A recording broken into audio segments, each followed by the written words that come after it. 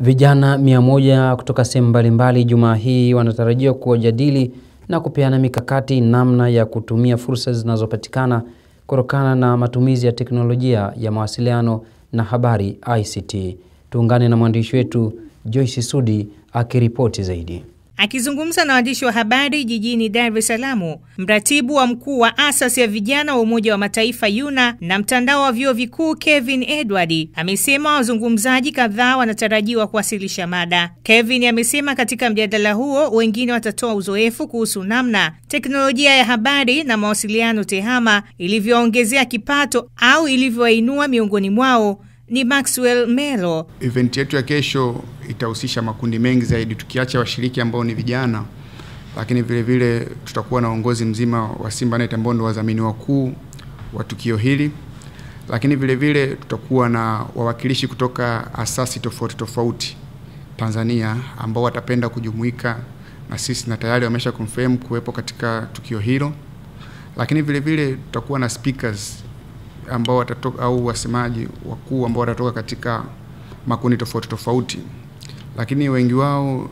tumependelea kuwa na watu ambao wameendelea kwa kupitia njia za mitandao au wamekuza kipato chao sana kwa kupitia teknolojia hii ya habari na mawasiliano.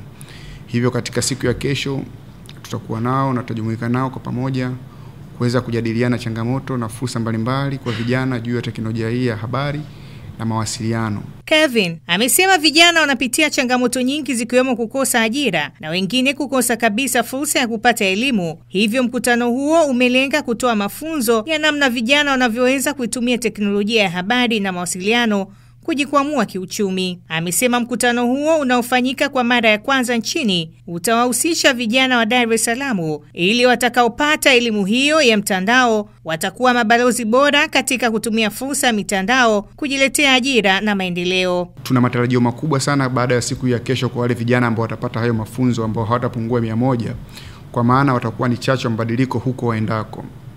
Kwani wataenda kuwa mabalozi wazuri sana katika nchi yetu juu ya matumizi fasaha ya mitandao, lakini juu ya matumizi ya mitandao ambayo yatawakuzia wenyewe kipato kama vijana.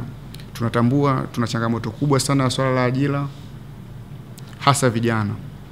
Lakini katika teknolojia hii ya habari na mawasiliano ina nafasi kubwa sana ya kuweza hata vijana kujiajiri. Hivyo kwa kuona umuhimu huu na kwa kushirikiana na SIMBANET, siku ya kesho tutaweza kuwatambulisha vijana fursa hizo na namna gani ya kuweza kuwasaidia ili waweze kutimiza malengo yao. Ofisa mwendeshaji mkuu wa kampuni inayojihusisha na mtandao barani Afrika SIMBANET, Hussein Kitambi, amesema kampuni yake imedhamini mkutano huo kwa kutambua dunia imebadilika na sasa inaendeshwa na teknolojia hiyo. Hivyo wanaona umuhimu wa kutoa usaidizi kwa vijana kwa kuwa teknolojia ni msaada mkubwa kwa vijana kwa sasa. Tunaelewa kwamba dunia sasa hivi imebadilika na dunia sasa hivi inaendeshwa na teknolojia. Na bila kusahau teknolojia haitaendelea kama hatutakuwa na vijana ambao watakuwa ni mahiri katika kuielewa technology inavyofanya kazi,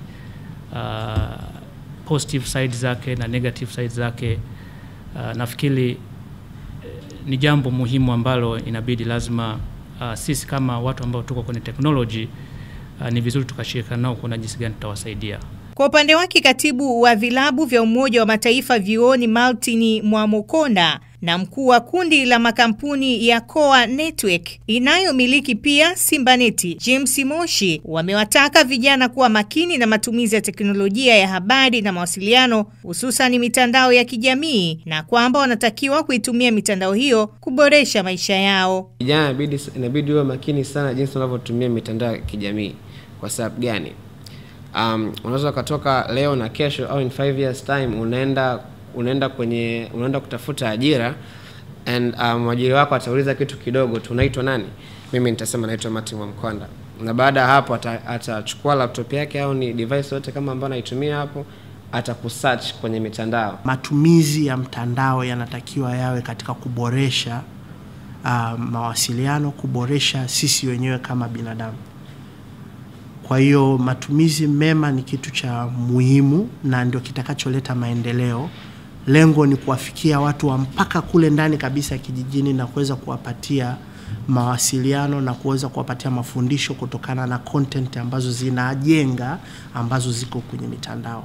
Kwa hiyo wote tunatakiwa tujitahidi katika kuhakikisha kwamba content zinazokuwepo kwenye mitandao ziko kwa ajili ya kuboresha maisha ya watu, kutuendeleza. Joyce Sudi, Dar es Salaam.